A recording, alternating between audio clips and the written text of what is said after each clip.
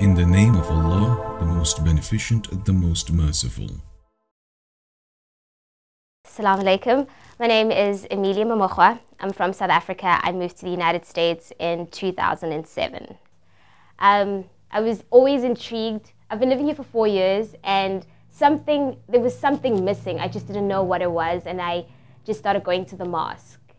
And I was there every Friday, but I still had questions. There wasn't anybody in the mosque to answer my questions, because obviously everybody comes to Jummah prayer, and after that some people have to rush back to work. So I didn't really know who I can talk to. So I started doing some research, watching videos, and then I was looking for dawah centers close to my area, and I came across the WhyIslam Center. So I came in here and I had a nice long conversation with the sister, and then I took my shahada. And ever since then, WhyIslam has been really helpful. They offer Arabic classes online, so you don't have to come in every day. If you have a really busy schedule, you can just log in. And they also offer start beginners classes for new Muslims, which has been really helpful.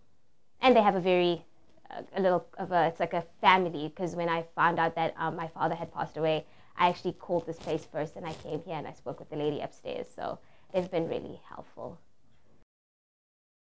I feel like a new person. It's definitely, my life has changed a lot, which has been good. I obviously pray, and that's been very, very helpful.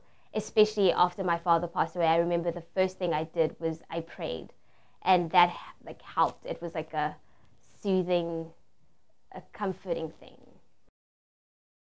That was the hard part, because obviously, my mom's Christian, and she also has her other traditional beliefs. So she didn't really understand why I took it and why I became Muslim, but she's now eventually starting to understand. And I had told my dad, mashallah, before he passed away, and he was just happy with it. He was always just about, you have to pray. But my mom was hard to let her know, that, because people, obviously the first thing they're going to go is oh, it's a strict religion. Why would you do that?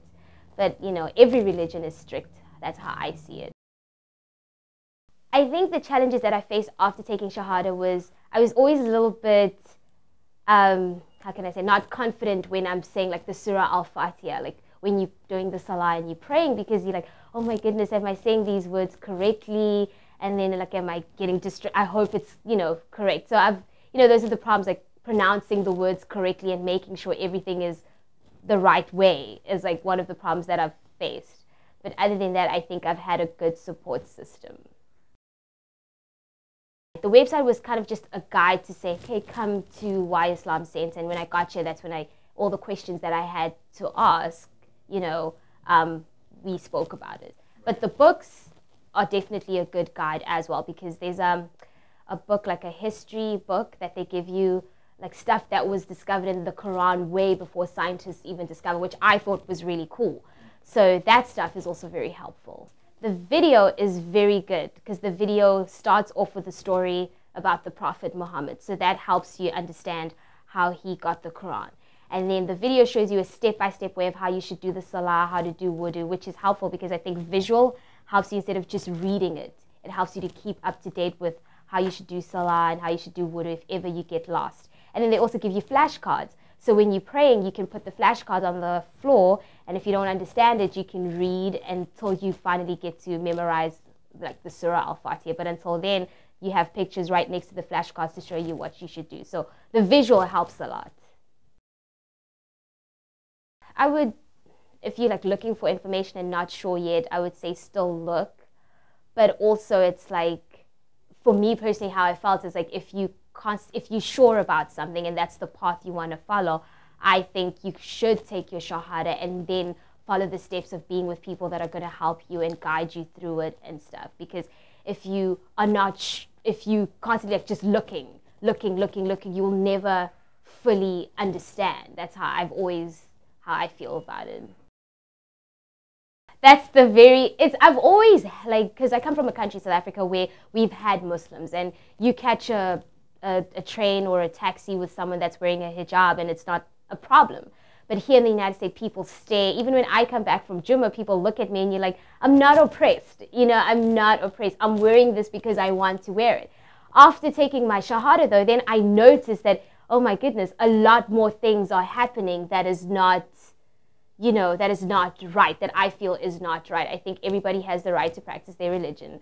But I mean, in America, I feel for some reason they don't give us Muslims enough freedom to practice our religion. It's like you always have, you like just constantly, oh my God, am I going to get stopped at the airport? Am I going to get stopped at this place? So it just makes you feel a little bit like worried. And after I took my Shahada, I read this article actually where they were, I guess, what happened in Newark with the Muslims in Newark. And I was like, that is not fair. Like these, you have students that just want to be together and discuss, Islam. And then all of a sudden you can't really do that because you don't know if you're being watched or, so it's very interesting, the dynamics. My response is that I think people have misinterpreted Islam, because the more I study about it, it's the more I see that it actually is a peaceful religion. But people have misinterpreted what it really is about. People just are assuming without really knowing about the actual religion. So